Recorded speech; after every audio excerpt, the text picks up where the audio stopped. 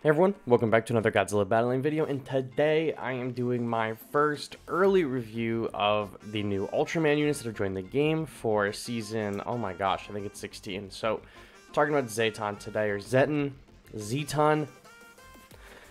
I do not care. You'll tell me in the comments section I'm saying it wrong. I'm just going to keep saying it wrong. So, I'm just going to say Zetton. So, Zetton, really sick unit. I like it a lot. The videos behind me are from stream last night.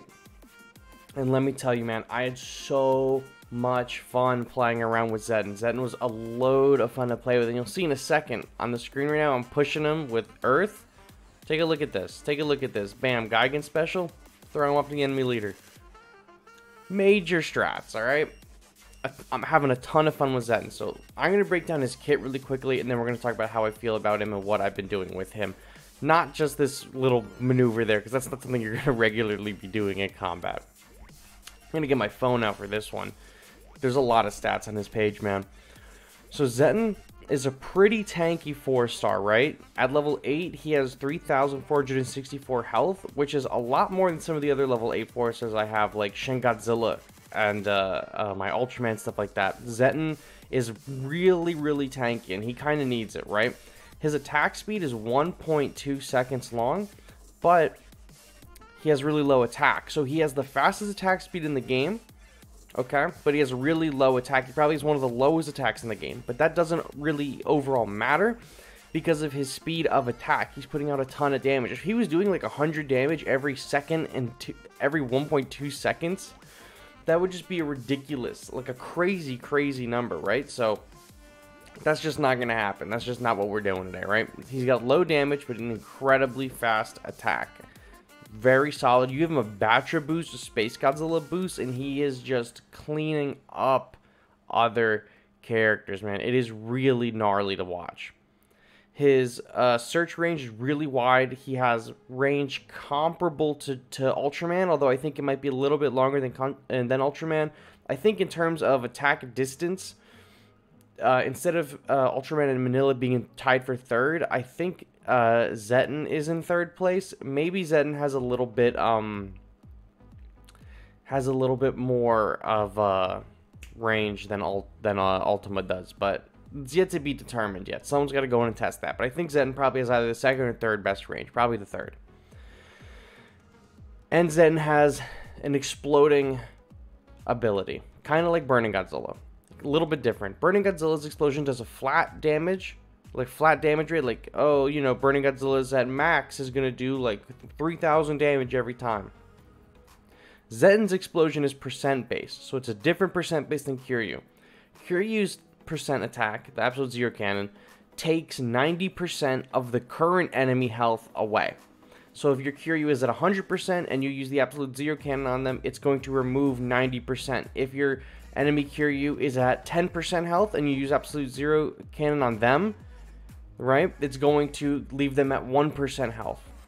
Zetton's explosion calculates attack based on the actual health of the enemy characters, right? So at max explosion charge on Zetton, when it detonates, it's going to calculate any of the enemies within its like red ring, and when it detonates, it's going to do 90% of their health back to them as damage. So it doesn't matter if they are only at 10% of their overall health. Zetton is going to take the overall 90% like calculation of their total health and deliver it back as damage. So while Kiryu's absolute zero cannon will not kill any units, it'll just leave them with really low health, Zetton will kill enemy units. It will kill them. Very solid. Very solid. It will kill them. Okay? I'm liking him a lot. He's really defensive. Oh, I should say that when you drop Zetton's explosion on an enemy leader, it is not going to do 90% damage. His max percent that he'll do to an enemy leader is only 40%. So keep that in mind as well. Different when you're using him on a leader. Nonetheless, still extremely powerful. Can definitely wipe a push. Now, speaking of wiping pushes, I think I have footage of that on here somewhere. Let me go right here, I believe. I think this is probably a good example. So this is against Burning Godzilla Gaming. GG on stream. I'm really liking Zetton a lot. If you place him right, he'll tank for your leader. I'm having a ton of fun with it. So what I do is I'm placing Zetton like either on top of my leader or right in front of them, and letting him build up the charge, letting him survive. Zetton is not a damage dealer. Zetton is a defensive unit. He's basically a better Mark-alike cannon, right? He's cost way more. But he does way more. So you can see his charge is building up, When that charge builds up, Zetton will disappear from the map and explode, regardless of his health. He'll just disappear and go away, like any facility would, except Zetton is not classified as a facility. So you'll see, look at that explosion range right there. Massive explosion, right? That would have done so much damage to the enemies had we not killed them all. But now, put Zetton back immediately, and I got my protection. Huge. It's extremely good for defense. I'm liking it a lot. If you're a defensive player, if you're really into like Kiryu stall decks or anything like that, Zetton is the move. That is what you want to be using. I'm having a lot of fun running him with Space Godzilla because Space Godzilla's crystals are providing extra defense on top of Zetton, which is just, it makes an insane wall for your opponent to have to work through. I'm really digging it. I'm seeing a lot online, like people are not liking the damage output from Zetton. They think he's weak, but I think it's fine because the trade-off is he's super tanky and his explosion is doing so much damage that I don't mind if his attack is not doing a lot as well. He's already doing one thing extremely well, and that is being like defensive, protecting your leader, protecting your push. He already does it extremely, extremely well. Right? He doesn't need to have a crazy, like, killer attack. He is just on the money with that explosion. It is a really, really great ability. You can see here, like, I think I die here to the G21, don't remember, but this Zetton is, like, on the top of the money, right? Killing everything, trying to do the best that it can. I really do like it. I cannot stress enough that I think Zetton is a good character. I do not know if Zetton will be meta, right? But I do know that Zetton is going to be extremely helpful in more like niche decks, right? Kiryu stall deck, Zetton is going to excel in, right? Anything protecting your leader, like any deck that involves turtling of any kind, of really being really defensive and working your way into overtime, is going to be crazy, right? Kiryu deck, perfect example, right?